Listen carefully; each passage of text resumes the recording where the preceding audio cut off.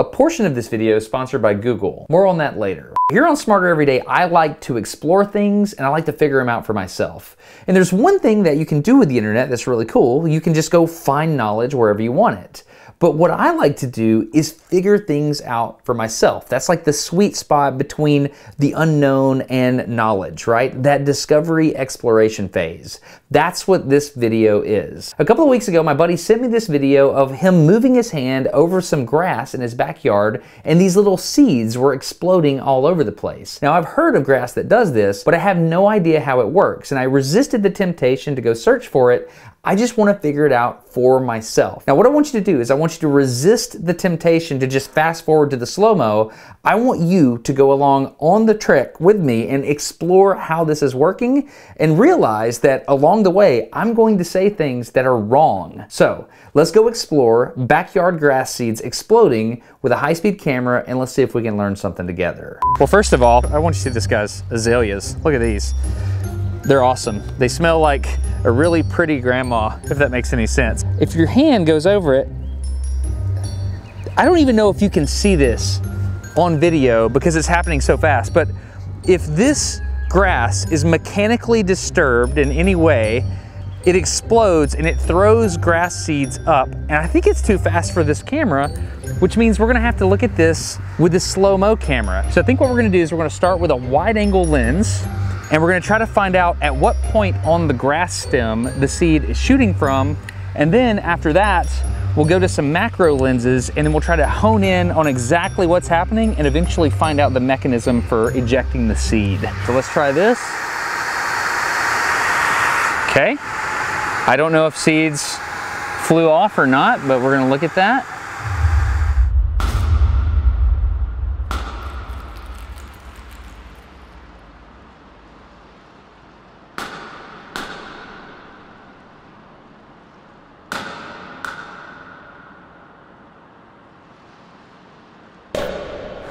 Oh, okay.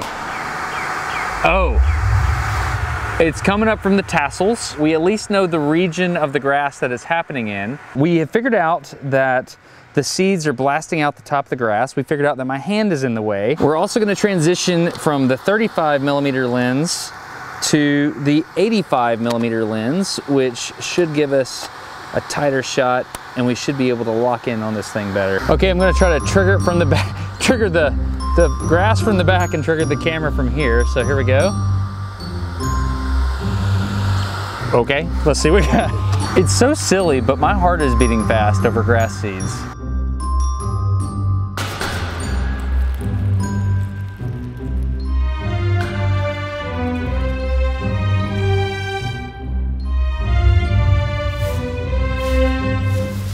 It's at the base of where the tassel meets the main stalk. I think I'm running the camera too fast. I can slow it down, I can let more light in, and I can get a deeper depth of field because I'm struggling with stuff in and out of focus. Okay. I'm not framing it well.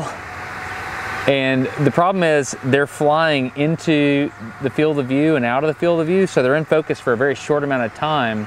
It is literally easier to film missiles and rockets than these grass seeds. Okay, this just got serious. I had to go get a light. All right, we'll see.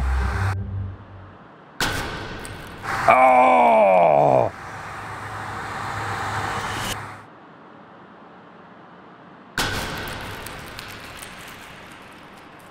Oh, it's out of focus. It all comes from one shot. Okay, if I can find that, I can figure out how to do this. We are getting close, and I'm excited. This is a fast event. That was 10,000 frames per second.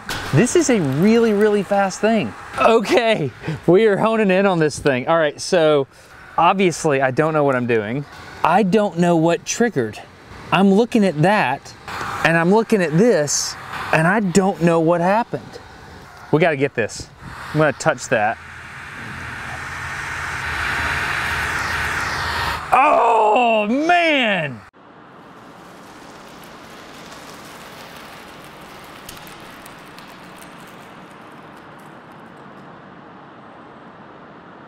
It's a reverse banana peel slap bracelet.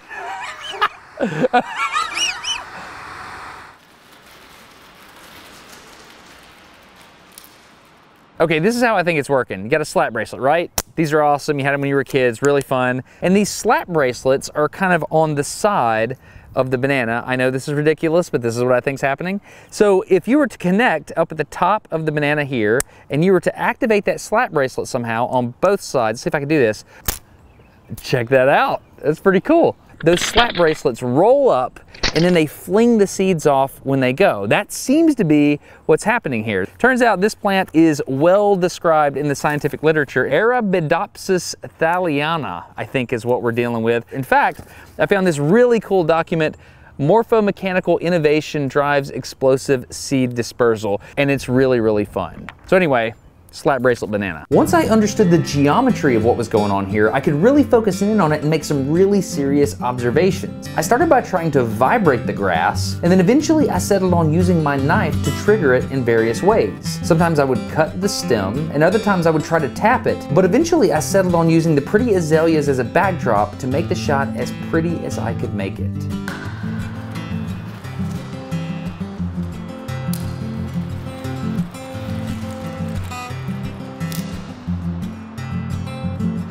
Shut up, the seeds are sticking to it as it's rotating, and then as it curls in tighter and tighter, the rotational velocity, oh my goodness, it does the figure skater thing. It starts wide, as it curls up tighter and tighter, the radius gets smaller and smaller, angular acceleration goes through the roof, which disconnects it from the pea pod.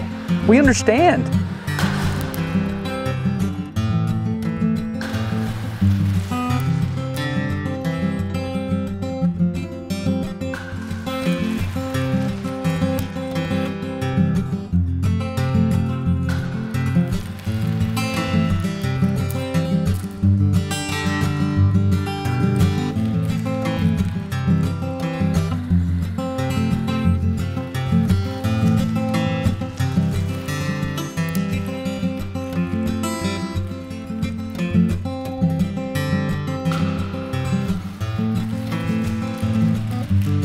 There's all kinds of crazy stuff going on in this footage when you look closer. When I looked at this one particular macro shot again, I realized there were a few small red bugs on the pod when it exploded, and one of those little ones went flying.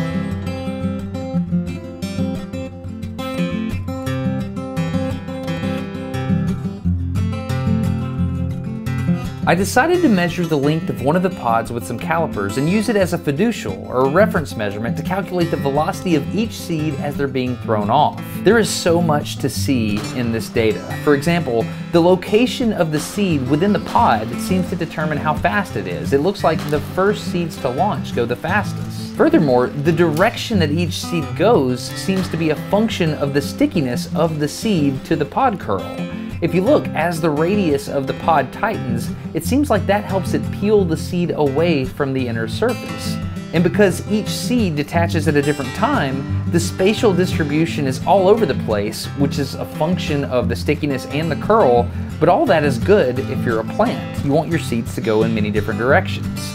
All of this feels like chaos, but it's not.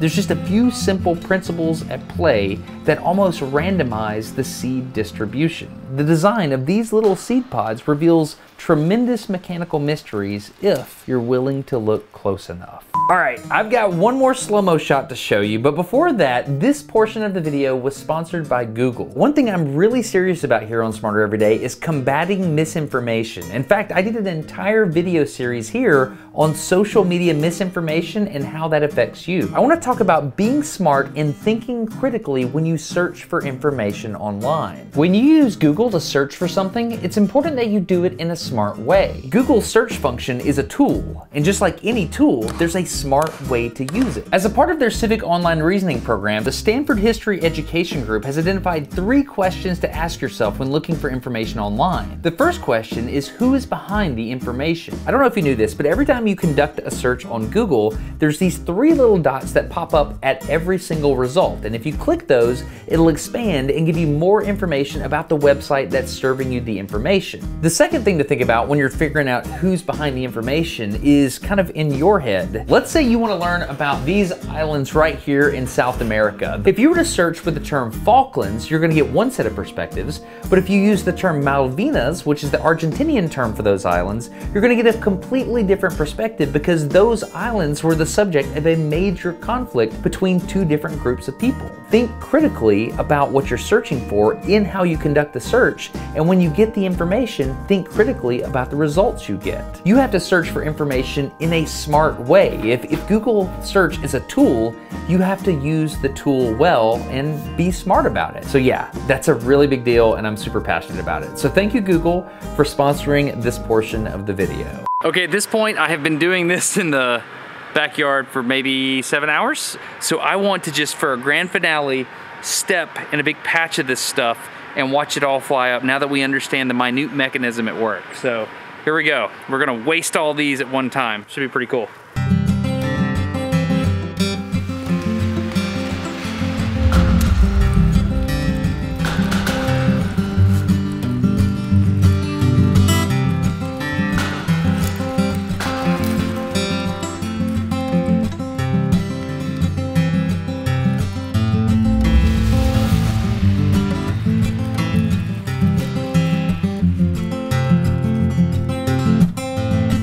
I thought this mechanism was incredibly clever and I really enjoyed exploring this. So I hope you enjoyed the path of exploration, trying to figure out how this little thing worked. I'll leave a link down to that scientific research paper. It's fascinating how this little guy works. I just love it. So please consider subscribing to Smarter Every Day if you're into that sort of thing. But if not, I don't care. I just want you to go outside and look at the world a little bit closer and see all the beauty and wonder that's around you.